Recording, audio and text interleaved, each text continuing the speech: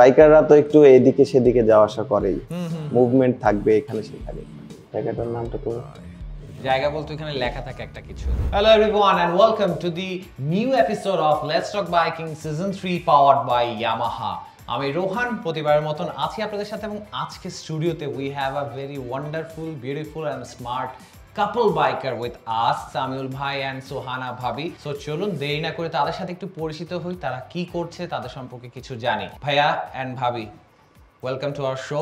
খুব ভালো লাগছে আপনাদেরকে এখানে একসাথে পেয়ে। ভাইয়ার কাছ থেকে শুরু করতে চাই, ভাইয়া কি করছেন এবং এরপরে ভাবির কাছে চলে আসবো। Thank you. আসসালামু আলাইকুম। আমি সামিউল ইসলাম, আমি বাংলাদেশ রেলওয়েতে সাপ্লায়ার হিসেবে আছি। ওকে। বেসিক্যালি আমরা প্যাসেঞ্জার কোচ যেগুলো আমরা লোকালি ইম্পোর্ট করি বাইরে থেকে। ওকে। বেসিক্যালি আমি অনেকদিন ধরে বাইকের সাথে রিলেটেড, এখানে আসতে পেরে ভালো লাগছে, খুবই সুন্দর একটা এনভায়রনমেন্ট। Thank you. আজকে আরো অনেক কথা বলবো, আপনাদের সম্পর্কে জানার চেষ্টা করব।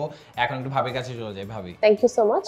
আমি সোহানা চৌধুরী, আমি এয়ারফোর্সে আছি as a squadron leader. R basically আমি একজন কম্পিউটার সায়েন্স ইঞ্জিনিয়ার আর ইঞ্জিনিয়ারিং ব্রাঞ্চে কাজ করছি এয়ারফোর্সে। ফ্যান্টাস্টিক। শুরুতে একটু জানতে চাই যে আসলে আপনাদের কি লাভ ম্যারেজ? জি, আমাদের সম্পর্কটা ছিল এবং পরবর্তীতে আল্লাহর রহমতে আমরা লাভ ম্যারেজ করতে পেরেছি, কমপ্লিট করেছি লাভ ম্যারেজের মাধ্যমে। কতদিন হয়েছে বিয়ের? আমাদের বিয়ের বয়স অলমোস্ট 14 বছর হবে। বাবা, অনেক আর্লি ম্যারেজ ছিল আমাদের। আর্লি ম্যারেজ ছিল না, চাইল্ড ম্যারেজ তো আর ছিল না, আর্লি ম্যারেজ ছিল। No, we were adults then. Just fun. ওকে, একটু জানতে চাই যে আসলে কিভাবে শুরু হলো এবং আপনাদের এই যে লাভ লাইফের যে জার্নিটা একটু যদি কিছু শেয়ার করতেন আমাদের ভিউয়ার্সদের সাথে। ভালোবাসা তো আসলে একটা এক্সপ্লেইন করা টাফ, বাট ওর সাথে দেখা হয়, ওর পিছু যাই। বাইকাররা তো একটু এদিকে সেদিকে যাওয়া আসা করেই, মুভমেন্ট থাকবে এখানে সেখানে। তো ওকে দেখার পরে ভালো লাগা, ওর পিছে ছোটা, ওর বাসার আশেপাশে বাইক নিয়ে ঘোরা, বা একটা ফ্যাসিনেশন ছিল ওর অ্যাট্রাকশন উইথড্র করার। সামহাও সে একটু আমার দিকে ফোকাস করতে পারে, like bad boy good girl type. আমরা মফস্বল এলাকায় থাকতাম, তো দেখা যাচ্ছে যে আমরা বন্ধুরা ঘুরতাম ফিরতাম। এরা একটু লেখাপড়ার দিকে ফোকাস থাকতো, মেয়েরা যেভাবে স্বাভাবিক থাকে, ছেলেরা একটু ঘুরতে পছন্দ করে। এক্স্যাক্টলি। তো যাই হোক, আলহামদুলিল্লাহ একটা সার্টেন টাইমে যাওয়ার পরে আমি ওর সাথে কমিউনিকেট করতে পারি, এইভাবে আসলে আস্তে আস্তে কন্টিনিউ হয়। ভয় লাগে না যে আসলে কি হয়, কিছু হয় কিনা, নেগেটিভ কিছু হয়ে যায় কিনা বা কিছু? ভয় তো আসলে সেই সময় যারা ভালোবাসে তারা ভয় পায় না। ওকে। তারা একটু সাহস নিয়ে সামনের দিকে এগিয়ে যায়। তবু পরিবেশ সমাজ সবকিছু বিবেচনার বিষয় আছে। আমরা চেষ্টা করেছি, বাট এটা ঠিক যে আমরা একটু আর্লি বিয়েটা করে ফেলি, অনেক আর্লি, যেহেতু আমাদের আসলে ভালোবাসার আকাঙ্ক্ষাটা একটু বেশি ছিল। বাট পরবর্তীতে আমরা আল্লাহর রহমতে লাস্ট 14 বছর, লং টাইম অবশ্যই বলবো, আমরা এখন আল্লাহর রহমতে সুন্দর মতো সামনে এগিয়ে যাচ্ছি। ওকে, আলহামদুলিল্লাহ and best wishes for both of you. আপুর কাছে একটু জানতে চাই, মোটরসাইকেল কি পছন্দ করতেন আপনি ওই টাইমটাতে, যে ভাইয়া আপনার বাসার সামনে দিয়ে আশেপাশে ঘুরোঘুরি করছে, মোটরসাইকেল ভালো লাগতো? আসলে সেই সময়টাতে আমাদের যে সময়টা ছিল তখন কলেজ লাইফ, তো তখন কিন্তু বাইকার টাইপের এটা কম ছিল, মানে বাইক কম ছিল। হ্যাঁ, তো খুব রেয়ারলি দেখতাম। তো ও আবার খুব প্যাশনেট বাইকার ছিল সেই সময়। ওকে। তো সে হাত মোজা পরে একদম আমার সামনে দিয়ে যাওয়া আসা করছে এরকম। তো আমি একটু ব্যাড বয়দের পছন্দ করতাম না আসলে, বাট কেন জানি ওর প্রতি অ্যাট্রাকশনটা ছিল। তো একটু হ্যাঁ অবশ্যই দেখতে পছন্দ করতাম যে হ্যাঁ ও যাচ্ছে, ভালো লাগছে দেখতে, আর ও আমার অ্যাটেনশন ক্যাচ করার চেষ্টা করছে। তো হ্যাঁ, আসলে ভালো লেগেছে। আচ্ছা, আপনাদের দুজনের কাছ থেকে একটু জানতে চাবো যে আসলে আপনাদের প্রথম বাইকের কোনো বেস্ট মোমেন্ট কি আছে? আমরা বেসিক্যালি আমাদের বাড়ি থেকে ও রাজশাহীতে কলেজে, রাজশাহী নিউ ডিগ্রিতে পড়াশোনা করছিল। ওকে। সো ও রাজশাহীতে থাকতো, যাওয়া আসা করতো যখন, তো আমি ওর জন্য, ওর সাথে দেখা করার জন্য রাজশাহীতে যাওয়া আসা করতাম। তো এরকম একদিন ওকে রাজশাহী থেকে বাড়ি আসার সময় ও আমার সাথে আসে। এটা অনেক আগের ঘটনা। সেদিন অনেকটা বৃষ্টি হচ্ছিল, আমরা রাজশাহী ইউনিভার্সিটি এরিয়া পার হওয়ার পরে ওই জায়গাটাতে ছিলাম এবং আমরা কোনো শেল্টার না নিয়ে রাস্তাতে বাইক নিয়ে আমরা রাস্তাতেই ছিলাম এবং ওই দিনটা ঝুম আসলে বৃষ্টি। ঝুম বৃষ্টি, মানে অনেক বৃষ্টি হচ্ছিল। এটা মানে একটা পুরো রেইনি রোমান্টিক ছিল, মানে রোডে কোনো ভেহিকেল ছিল না, জাস্ট আমরাই ছিলাম আর আমাদের বাইকটা ছিল। তো আসলে অনেক রোমান্টিক একটা মোমেন্ট আমরা জানতে পারলাম। এইবার কি কোনো প্ল্যান আছে মোটরসাইকেল নিয়ে? এই যে উইন্টারে তো আসলে বাইকাররা অনেক মুভ করতে পছন্দ করে, স্বাচ্ছন্দ্য ফিল করে, তো এইবার উইন্টারে কোনো প্ল্যান আছে আপনাদের বাইকে করে কোথাও যাওয়ার বা মুভ করার? বলে না মানুষের একটা বেজ থাকে, আমাদের জন্য রাজশাহীর টি বাঁধ যেটা, এটাকে একরকম আমি আমার কাছে পার্সোনালি ভালোবাসার তীর্থস্থান হিসেবে মনে করি। ওকে, সো আমার প্ল্যান আছে আমরা ইনশাআল্লাহ বাইক নিয়ে রাজশাহী টি বাঁধ আই বাঁধ যে জায়গাটা, ওখানে যাব। ওখানে আবার যাবেন। ওকে, আপনার কাছেই জানতে চাবো, সেটা হচ্ছে গিয়ে 300 ফিটের একটা ভাইরাল প্লেস আছে, সেখানে কি যাওয়া হয়েছে আপনাদের? আমি গিয়েছি। আচ্ছা, আমি গিয়েছি, ভাবি যায়নি। আমি রিসেন্টলি যেতে পারিনি আসলে, কারণ বের হচ্ছে না। আচ্ছা আচ্ছা আচ্ছা, ওকে ঠিক আছে। পরবর্তী প্রশ্নে চলে যাই। কাপল রাইডিং তো আপনারা করেছেন, করে আসছেন, সো আপনাদের কাছ থেকে জানতে চাই যে আসলে কাপল রাইডিং করতে গেলে কি ধরনের অ্যাডভেঞ্চার বা কি ধরনের চ্যালেঞ্জিং সিচুয়েশন আপনারা ফেস করেছেন, বা অন্যান্য কাপল রাইডার যারা আছে তাদের উদ্দেশ্যে আসলে কি বলবেন যে একটা কাপল যখন রাইড করছে কোন দিকে প্রিকশনসগুলো আসলে নেওয়া উচিত বলে মনে করেন? লং ডিস্টেন্সে যদি কেউ যেতে চায়, আমাদের দেশের সত্যি কথা বলতে যে রিমোট এরিয়াতে টয়লেট সিস্টেমটা খুবই কষ্টদায়ক হয়। ওকে, মেল হিসেবে আমাদের হয়তো আমরা অ্যাডজাস্ট করে নিতে পারি, বাট ফিমেলদের জন্য আসলে আমাদের দেশে এটা একটু সমস্যা হয়। বাট বাংলাদেশ আসলে খুব একটা অত বড়ও দেশ না যে আপনার লং ডিস্টেন্স একেবারে খুব টাফ হয়ে যায়। আপনি হার্ডলি একদিনে 150-200 কিলো কাভার করতেই পারেন, এবং আপনার একটা ডেস্টিনেশনে পৌঁছে যেতেই পারেন। থ্রু আউট বাংলাদেশের জন্য ট্যুরের জন্য যদি কেউ বের হয়, দিনে যদি মনে করে যে আমি কাপল রাইড আমার ওয়াইফ অথবা কাউকে নিয়ে যদি যেতে চায়, সে দিনে 1 থেকে 150 কিলো রান করতে পারে আমার মনে হয়। এক্স্যাক্টলি। এবং আপনারা যখন রাইড করতেন নিশ্চয়ই আপু হ্যান্ড গ্লাভস, হ্যাঁ এটা আমি বলতে যাচ্ছিলাম এই পয়েন্টটা, যে স্পেশালি উইন্টারে আমরা করেছিলাম, তো আমার হেয়ারটা খুব ভালোভাবে টাই করা ছিল না, সো আই ফেস প্রবলেম। আচ্ছা, দ্যাটস ওয়াই আমি বলবো যে অবশ্যই মানে এমন ভাবে প্রিপারেশনটা নেওয়া উচিত যে রাস্তায় কোনো প্রবলেম না হয় বা ফেস করতে না হয়।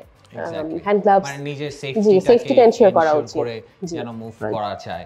ওকে ঠিক আছে, পরবর্তী প্রশ্নেতে চলে যাই। বাইক নিয়ে কখনো ক্যাম্পিং করা হয়েছে একসাথে? আমি ক্যাম্পিং এ যে মানে ওর আসলে বাইকে ওইভাবে যাওয়া হয় নাই। ওকে, আমি মাঝে মধ্যে আগে যেতে পারতাম, বাট ফ্যামিলি লাইফে এনগেজ হওয়ার পরে, সার্ভিস লাইফে ব্যস্ততা আসাতে আস্তে আস্তে এটা অনেকটা কমে এসেছে। ইভেন আমার সেকেন্ড বেবি হওয়ার আগেও ও প্ল্যান করেছিল যে ও যাবে মুনলিট, ফুল মুনে যাবে, বাট আনএক্সপেক্টেডলি যেতে পারে নাই। আচ্ছা, ফ্যামিলি প্ল্যান ছিল, জি, প্ল্যানের কারণে আসলে ওইভাবে করে করা হয়নি। আচ্ছা, যেহেতু ফ্যামিলি নিয়ে কথা হচ্ছে, একটু জানতে চাই যে আসলে ফ্যামিলিতে বাইক নিয়ে কখনো কোনো প্রবলেম বা কোনো সমস্যা হয়েছে? কারণ কি হয় সাধারণত নর্মালি বেসিক্যালি যেটা হয় হচ্ছে গিয়ে বাইক আসলে অ্যালাউ করতে চায় না, যদিও এখন অনেকটা এডুকেটেড হয়েছে, সবাই জানে যে আসলে বাইক মানে যে দুর্ঘটনা সেই বিষয়টা না, কিন্তু আপনি যদি সেফলি রাইড করেন, স্পিড লিমিট মেনটেন করেন, তাহলে কিন্তু অনেকটাই বিষয়গুলো থেকে এড়ানো যায়। তবে ফ্যামিলি থেকে স্পেশালি আমি বলবো যখন বিয়ে হয়েছে তখন বলেনি যে জামাই তো মোটরসাইকেল চালায়, এটা তো অনেক রিস্কি বিষয়, কেন চালায়, এই ধরনের কখনো কোনো কনসিকুয়েন্সেস ফেস করেছেন কিনা? আচ্ছা, সো আর্লি লাইফে আমার কথা যেটা বলছিলাম, সো আমার এলাকাতে দেখা যাচ্ছে যে আমি একটু আগে অল্প বয়স ছিল, বয়স 18, 20, 22 থাকলে মানুষের স্বাভাবিক রক্ত একটু গরম থাকে। ওকে, সো আমি তখন হয়তোবা তখন একটু রাফ বাইক চালাইতাম। এলাকায় অনেক মানুষই দেখা যাচ্ছে এটাকে খারাপ ভাবে, আমরাও এখন বুঝি যে রাফ বাইক চালানোটা আসলে ঠিক না, এটা ঠিক না, বাট আর্লি এজে এটা বুঝতাম না। এমনও ছিল মানুষ অনেক বকা দিত, পাশ দিয়ে যাওয়ার সময় বলতো, এমনও বলতো অনেক সময় যে এ এত রাফ চালাচ্ছে, সামহাও কোনো অ্যাক্সিডেন্ট হলে একে ডালিতে করে কুড়িয়ে আনতে হবে, এরকম অনেক নেগেটিভ মানুষ বলে। আলহামদুলিল্লাহ এই ধরনের কোনো অকেশন হয় নাই, অ্যাক্সিডেন্ট হয় নাই। ফ্যামিলির ব্যাপারটা হচ্ছে ও বাইক পছন্দ করে, রাইড করতে পছন্দ করে। আমার নিজের পার্সোনাল বাইক ছিল, recently last couple of years ago ও আমাকে একটা বাইক গিফট করে। ওয়াও, এটা ছিল অনেক ভাগ্যবান ভাই। এটা বলতে পারি, কারণ লাস্ট আমি ইয়ামাহার একটা ক্যাম্পেইনে ছিলাম, প্রোগ্রামে ছিলাম। ওখানে আপনাদের এক্সিকিউটিভ ডাইরেক্টর সুব্রত রঞ্জন দাস দাদা উনি ছিলেন। উনি হয়তো বা জাস্ট আমি এট এ গ্ল্যান্স ওনাকে আমি বলেছিলাম এই কথাটা। আজকে আমি বর্তমানে উপস্থিত বেসিক্যালি ওনার একটা পদক্ষেপ বা ওনার একটা বলার জন্য, রাইট। তো উনি বলেছিলেন যে আসলে বেসিক্যালি কি হয়েছিল, আমি বলেছি এটা। উনি মজা করে এটা বলছে, আসলে সত্যি কথা বলেন যে আপনি কি শ্বশুর বাড়ি থেকে নিয়েছেন কিনা, যেটা হয় আসলে আমাদের দেশে। আমি বলেছি না, আমার নিজের পার্সোনাল বাইক আছে, বাট আমার ওয়াইফও বাইক পছন্দ করে, সেখান থেকে ও আমাকে একটা অপশন করে দিয়েছিল। বাট এই যে ঝামেলা, যেমন ও একটা আমাকে অপশন দিয়েছিল যে তোমার নতুন বাইক হবে, বাট তোমার বাড়িতে পড়ে থাকা পুরাতন যে পুরনো বাইক আছে এটাকে অবশ্যই বিক্রি করে দিতে হবে, নষ্ট হচ্ছে পড়ে থেকে। বাট বাইকের প্রতি ভালোবাসার কারণে মাঝে মধ্যে এটা নিয়ে খুনসুটি হয় যে এখন দুইটা তিনটা আছে, বাট আমি R15 ভার্সন 1 প্রথম থেকে ইউজ করছি। এখন পর্যন্ত অলমোস্ট বাইকের বয়স 13-14 বছরের কাছাকাছি হলেও 50K কমপ্লিট করতেই পারিনি এখন পর্যন্ত। মানে খুব রেয়ার ইউজ হয় এখন এটা। সো এই মানে আমি এটা বিশ্বাস করি যে আমি যদি কষ্ট করে হলেও রেখে দিতে পারি, কোনোদিন এটা অমূল্য হয়ে যাবে। আমার কাছে এটা এখন মনে হয় যে ভার্সন 1 এখন অবশ্যই একটা অমূল্য সম্পদ। না, ভার্সন 1 তো এখন মার্কেটে নতুন পাওয়া যায় না, so it's kind of an antique হয়ে যায়।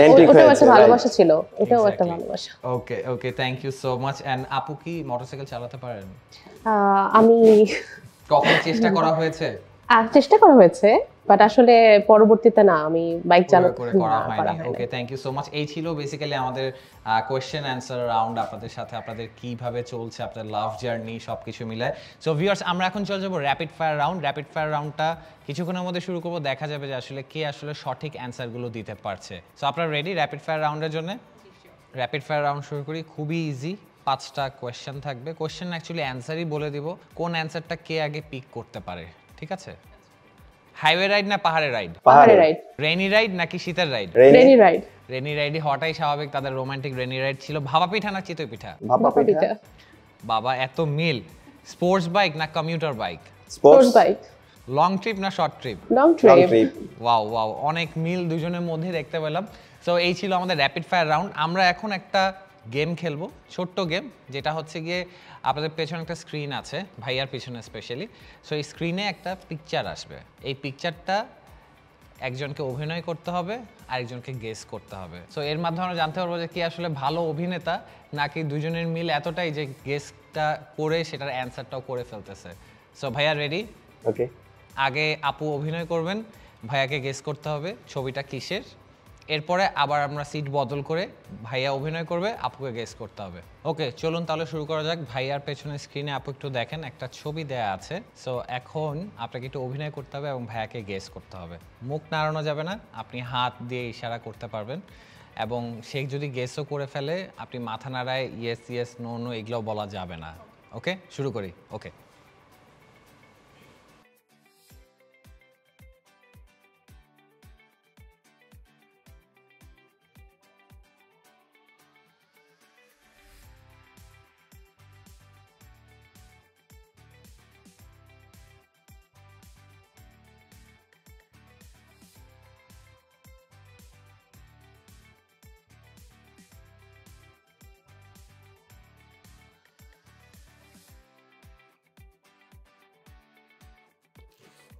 চা খেতে যাইতে দিবা না?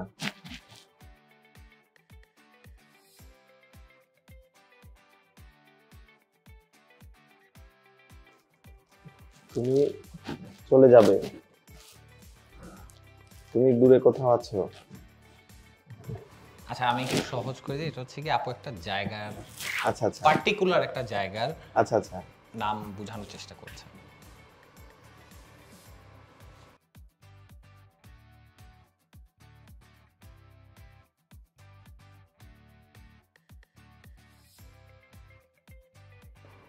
তিনশো ফিট না। চা খেতে সিলেট, চা বাগান সিলেট, সিলেটের অলমোস্ট কাছাকাছি, সিলেটের কোন ওই দিকেরই কোনো একটা জায়গার একটা বিছানাকান্দি, না। জাফলং।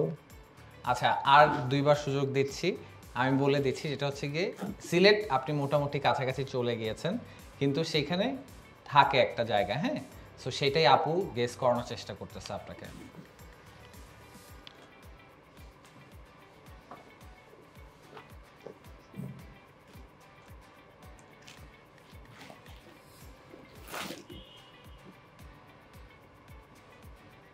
সিলেট এয়ারপোর্ট, না।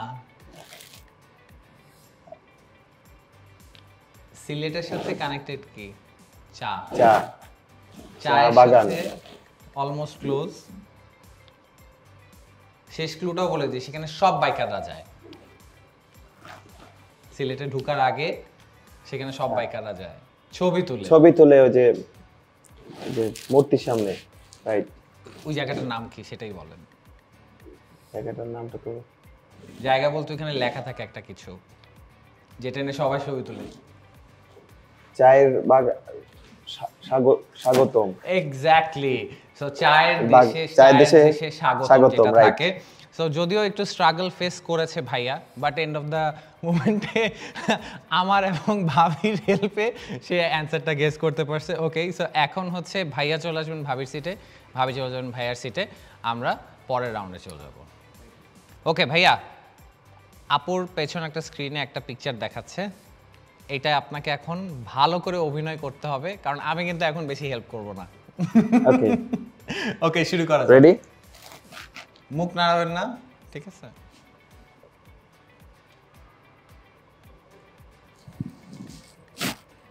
বাইক, জোরে, হাই স্পিড,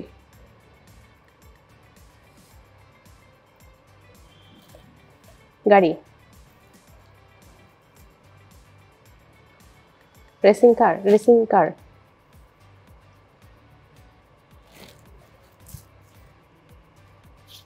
এটাও কিন্তু একটা জায়গারই আচ্ছা, ইয়ে বোঝানোর চেষ্টা করতেছে।